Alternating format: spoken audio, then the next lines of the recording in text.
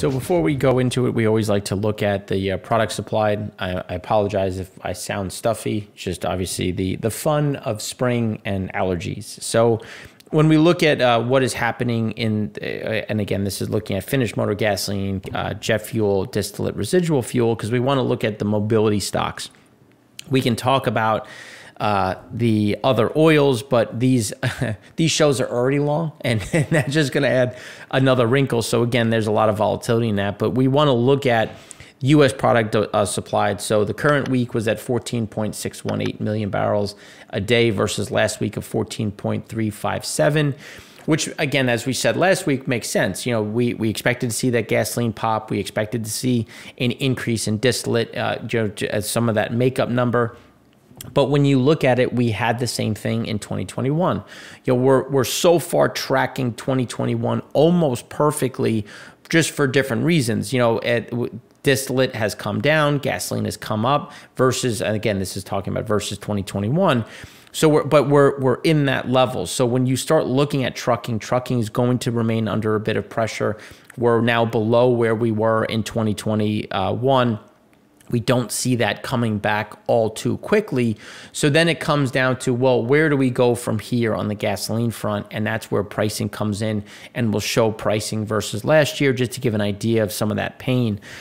So the average, again, is holding pretty much in line with where we were in 2021, and we don't see that changing really through the remainder of the we'll get one more bump, obviously, for spring break as that travel comes to an end. But again, those are some of those benefits that we're going to continue to see, and that'll keep us kind of, let's call it, fixed in terms of where things are versus 2021.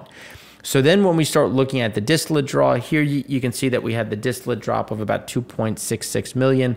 That's 26 million below the 5-year average, with the lion's share of that being obviously still in pad 1, with the drop of 2.65 million in pad 1, bringing us 17.5 million below the 5-year average.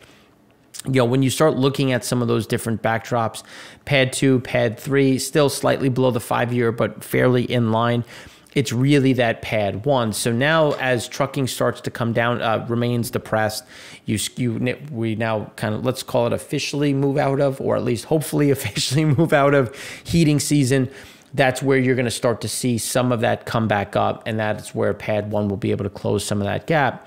The issue is obviously when you look at Russian imports, we prior to the Russian invasion of Ukraine, we were importing a decent amount of Russian diesel into the U.S. market through pad 1 or the East Coast, and that's not something that's coming back. So again, you're going to see some of that balancing act. Imports were down 50,000 barrels. That's still just below the 5-year average. We expect to see that remain fairly stable, with pad 1 seeing a fairly normal flow.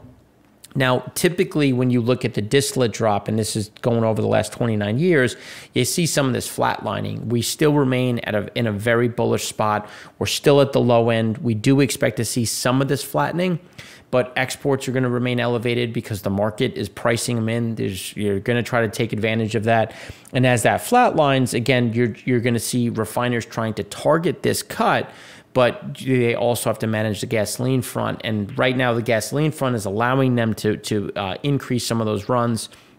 So we do expect to see this flatlining, even though we're going to see an increase in refinery runs targeting this, because demand is still a bit elevated, because we have exports. We expect to stay in a fairly bullish backdrop and below that 29-year average line. Now, this is what we were talking about with that bounce back to the 5-year. We were expecting to see a little bit more of an increase. So just because of that, we have one more nice move up, and then we expect to see this much closer to the 5-year average, especially when you look at where trucking is, and we'll talk about that in this slide, where here you can see we're now well below where we were in 2021 on an average basis. We're at 102. You know, we expect to see some of this flatlining here, but when you start looking at freight waves and some of the data we're going to talk in the econ show, there is more pressure. There's, as inventories have been built up, as retail sales have slowed, some of these guys are looking or I should say guys and companies, some of these companies are looking to take a little bit of a pause, which could send us down one more time. But even as we come back up, or I should say kind of flatline, we're still going to be at 2020 highs, and we're going to still be elevated versus the previous few years, but we're not going to be back to those 2021 levels, which again is when you start looking at the difference between 2021 and 2022 demand. Gasoline is going to be a bit better versus 2021, while diesel, is going to be a bit worse. And that's why we're essentially tracking fairly close to where we were versus 2021. Now, when we look at rail, is continuing to be a bit of an issue. I don't know if you've seen, but I know we've talked about it on both Twitter and in Insights, that CF Industries was told that they're going to have to cut their nitrogen going into the market. On rail, UNP told them to cut about 20% of nitrogen loads. And then US Silica has just come out and said that they're increasing the price of prop and sand by 25% starting May 15th. So again, that's where those prices continue to go up. When you look at total car loads, they're down 6.8%. And then everything is down. Now grain is down. That's going to be a bit lumpiness depending on where things are, because 2021 was so elevated versus historics. Metallic ores, motor vehicles still kind of flat. Petroleum products, and then obviously intermodal continues to be weak. And just based on what we're seeing, we don't see that changing in the near term, as some of these new loads continue to slow. Now, one of the things when you look at what is coming into the U.S., it's a bit off of the previous year, but still elevated in terms of historics. Obviously, we all know that there's a massive lockdowns in China that will create a kind of this lull, if you will, at our coast. But because of the shipping timing delay, we still haven't really absorbed that. So we're still have elevated numbers. You can see going into May, we're above the previous year, we're above the previous week. That's still going to remain elevated, but as you get further into the end of May and June, that's when those lockdowns start to show up on the coast, and we'll see some of that drop off, and then obviously we'll see some of that increase. But when you look at the shelves, look at supplies, we're still running tight on the supply chain. So what's happening in China is obviously going to become a bigger issue when you look at our supply chain, our costs, our inputs. But that's also going to cause a big drop in trucking, and then should get a bigger spike. But again, that drop will come further in May and really, proceed through kind of June, that June period, which will keep some of those headwinds in place. Here's what we were talking about on the weather side. Things on the East Coast have gotten either near normal or above normal. That's again going to shift down some of that demand, which will keep again that heating side lower. We still won't need the cooling side, so you're going to get some of that balance between you're not turning on the AC, you're not turning on the heat. So again, the heat might click on once or twice in the night.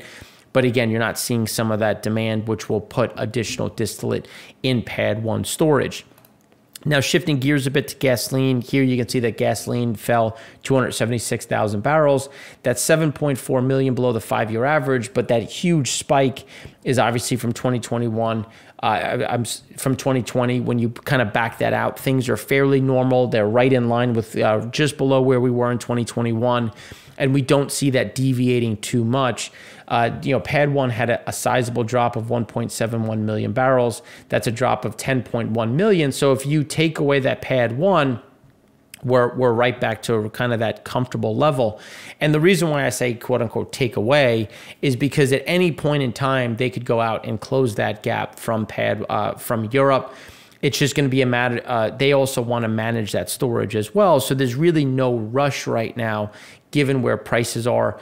As we come into summer driving, we should see some of that increase, and we're already starting to see that uptick, as we talked about with gasoline imports increasing to over 228,000 barrels a day. And as we said last week, we expected imports to increase. Imports increased 158,000 barrels a day. That's still 159,000 below the 5-year average. We expect that to increase, and PADD 1 to be the key driver of that. And again, Pad 1 had an increase of 64,000 barrels a day, bringing us to about 400,000. We do expect that to approach closer to 500 over the next week or two. Now, when you look at the storage level, again, we're not saying anything crazy. When you look at the 29-year average, we typically get a flatlining here. We do expect that to be the case, just because, and again, not to begrudge the point, but we do have demand that has been a bit softer versus 2021. But at the same time, you're starting to see some of that balancing act. You're seeing some of that increase, but you are seeing a bigger focus on the distillate cut. The distillate cut had, on a production side, increased to about 30.6% of yield, where gasoline had a bigger drop to about, fell by about 1%. And they're going to try to do that because distillate's going to be the focus. But as you inherently create more distillate, you inherently also create gasoline. So again, that's going to keep some of that storage levels elevated. And then when you start looking at global mobility, things picked back up in China a bit as you had that the CCP focusing on trying to take away some of those roadblocks, trying to move some of that through. You had a little bit of a reversal, obviously with things moving increasing by anywhere between 1% and 4%. And the Americas, you can see there was a nice increase of 4% in the Google mobility side. And a lot of that was really driven by obviously Easter. You had Passover, you had some of those increases. And now as we come back out of that and out of spring break, you'll see things flatline. And not that they drop, it's just they kind of stay here. Same with Europe, and then you'll start to see the Asia Pacific come down just a bit. Obviously, Ramadan is going to continue to be a bit of a driver. Some of these areas are coming out of some of their lockdowns, so you see a little bit of that movement, and then we expect that to level off just below normal as we go through the remainder of the spring. Now, when you look at daily pricing, here you can see that gasoline prices bounced from about 4.07, so about $4.07 to about $4.11. We do expect that to move back up, not only because the crude prices have gone back up, but also because it gets more expensive, because that official turning point, or when you have to drive summer grade, Memorial Day weekend, which is more expensive. And then when you look at diesel prices, diesel still continues to be over $5 and has started to see some of that appreciation. We don't see that stopping anytime soon.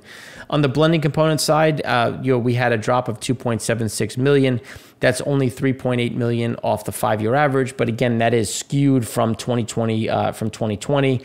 We're right where we were in 2021, and we just expected to see some of this normalcy as we go through, and then we'll start to see some of that get pulled out and put into that summer blend.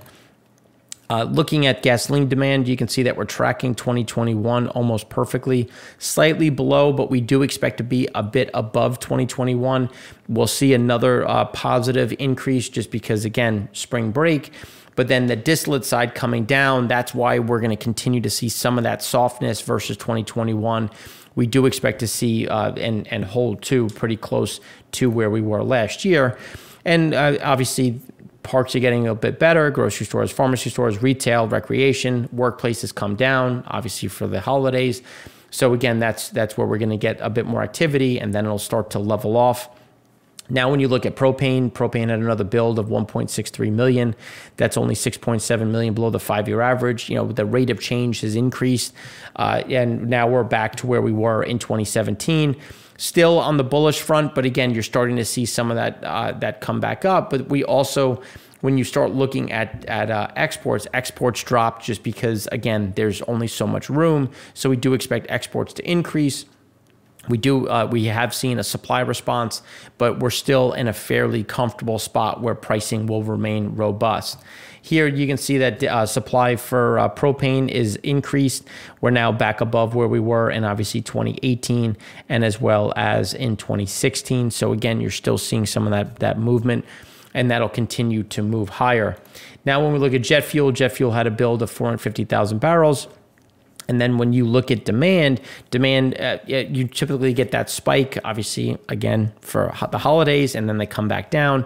Here, the spike, was a bit softer, and now we still are staying kind of in this comfort range that we've talked about between that 1.45 to 1.55. We'll get one more increase just because we will get a spike for people coming back from spring break. And then you'll get some of that lull as we go through the remainder of April into early May. And here's what you're seeing here. You can see in 2019, you kind of get that little bit of a lull, and then you get that increase through May, and then you kind of peak between that end of June into July for that 4th of July weekend, and then you kind of see that start to decline. Again, we're going to see it's going to match the typical seasonal move, just at a percentage lower. And that's when we look at, we still have lower highs, we still have lower lows versus 2019. And remember, 2019 was even slower than 2018. But again, we're just going to see that increase as we get into the end of May, as we get into Memorial Day and beyond. That's when you're going to see that just drift a bit higher versus where we were on a seasonal basis, just at a step down. Now, when we look at 12-week passengers ahead, it's 0.3% lower week on week, with cuts remaining minimal. We don't see that changing. Everything has been fairly stable. China cut more flights as a result of mass cancellations. As that comes back, you'll start to see this improve just a bit. When we look at open table, again, we expect to be just about anywhere between 0 to 5% better during the weekends, and then weekdays, weekends, anywhere between 10 to 15% better, just because of some of that skew from 2019 versus 2020. So again, that's just kind of where we sit, but still a decent amount of activity in terms of going out and sitting outside. It has gotten nice out, obviously. So now that we've gone through the US, we want to go abroad, look at where demand is on a holistic level and what Russia is trying to do by getting some of this product into the market.